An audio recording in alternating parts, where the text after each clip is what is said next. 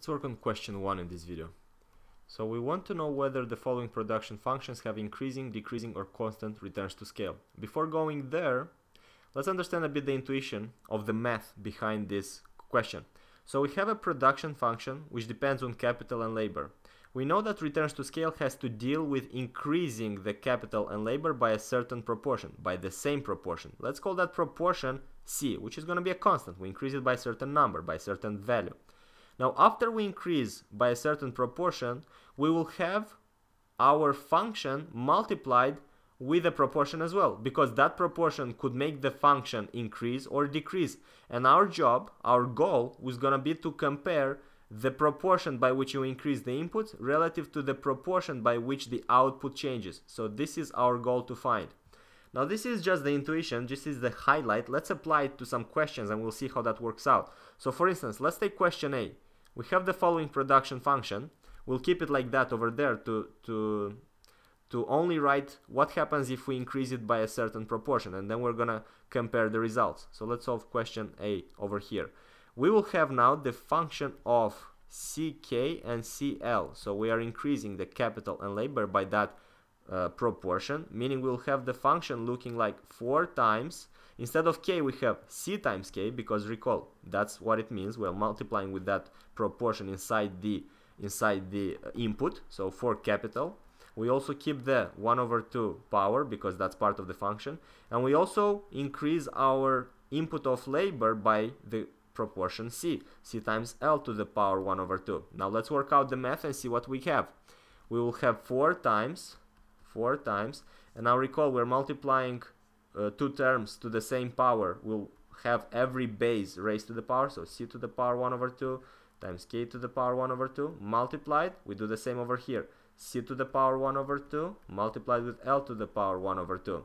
Now let's group the C terms together because that's our goal. We want to see what's going to be the proportion, what's going to be the final proportion in this case.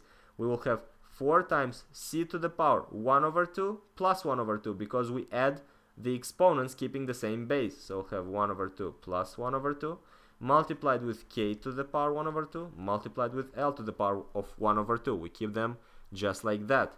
Now let's make some order here. C to the power 1/2 plus 1/2, that's C to the power of 1 multiplied with 4 multiplied with K to the power 1/2 multiplied with L to the power 1/2. What is 4 times K times L to that specific power? That's our initial function, remember? We have it over here. That is our initial function. So if that's our initial function, the result from increasing the proportion of the inputs, the result from increasing the inputs by a proportion gives us the following, gives us the same proportion multiplied with the initial function, multiplied with our production. This is our production. Well, if we increased our proportions by the constant C, that was our increase, our output also increases by the constant C. Well, that is an example of constant returns to scale. The increase in the input is the same as the increase in the output. Hope this makes sense. Let's have a look at question B. Let's solve question B now. What do we have there? AK squared plus BL squared. Let me just crop that so that we can write it here down as well, like that. Hop. Let's do it here below. So this is gonna be part B. Now we have the function. Let's see what happens. Let's see what happens when we include the proportion in the inputs, when we increase the inputs by the proportion C. Well, we will have now the function looking the following: A times CK squared, so we have CK squared plus B times CL squared. Let's work out the math now. We will have A times C to the power 2 times K to the power 2 plus B times C to the power 2 multiplied with L to the power of 2. Again, let's group the constant together, so the C, the proportion, let's group it together.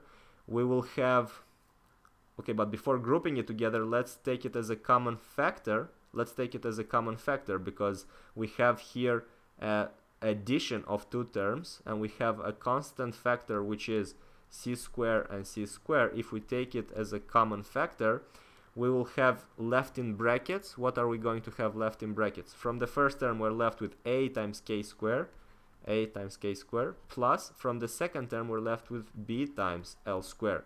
Now what is ak squared plus bl squared? That's our output, that's our initial output, meaning that after we increase the proportion, after we increase the inputs by the proportion c, we have as a result c squared times the output.